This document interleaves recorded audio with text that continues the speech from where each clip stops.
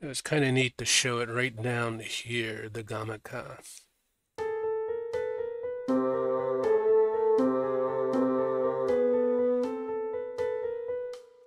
Alrighty.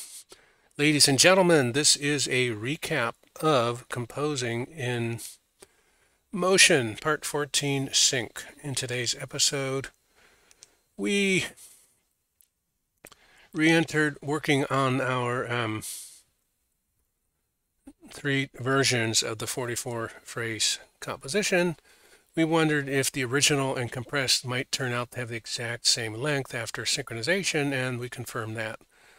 We also compared our expanded version with the compressed and the standalone, and they are not exactly 2-to-1 or 1-to-2. They are, interestingly enough, 7-to-3, which you could say is like whatever that is. And that's because the component phrases add up a little differently. So what we did today is we synchronized all three versions. They are now labeled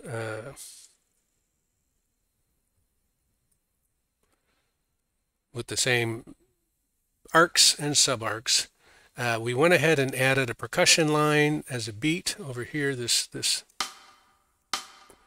We replaced the pauses with bars like here so that the timing could synchronize, and we cleaned up our notation. So now we have dotted halves instead of three tied quarter notes and so forth. The fun part is we added a new line, the bassoon, that we're calling pushes, where the bassoon comes in and adds oomph at certain selected locations.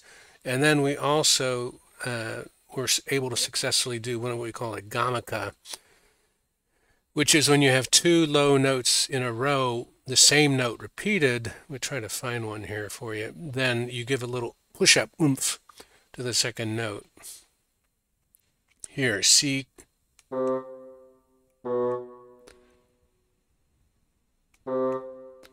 Let's see if we could solo that. If we could solo that, it would sound like this. There it is. Da, da, da, which is a figure from Carnatic music. So that was kind of cool. We also experimented with different timbres.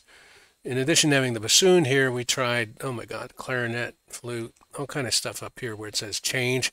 Nothing satisfied. We even tried the electronic instruments like a sweep synthesizer, which has a very slow attack. So there's more to do there. So what we're going to do is play this updated, expanded version for you, and that'll bring us home. So here we go.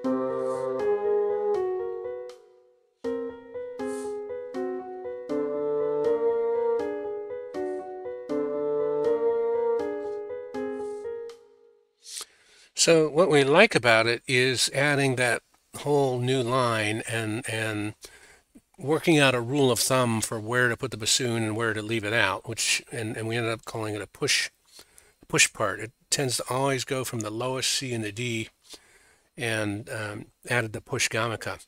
So that ends today's stream. Our ideas for next time are to look more at the timbres and the figures and the hooks.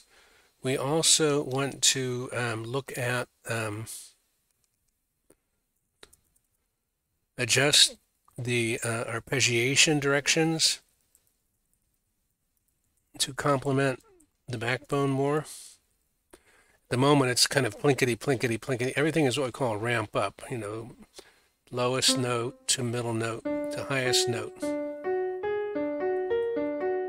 But everywhere where it says different, that means the backbone is not the first note. It's like here. So we've experimented with that before. Acknowledgements and shout outs to Bielsa Possession and SOSAS SOS. Thank you for stopping by. And we always appreciate that. So tune in next time to see what happens next. Do take care. Do come back and do keep on streaming.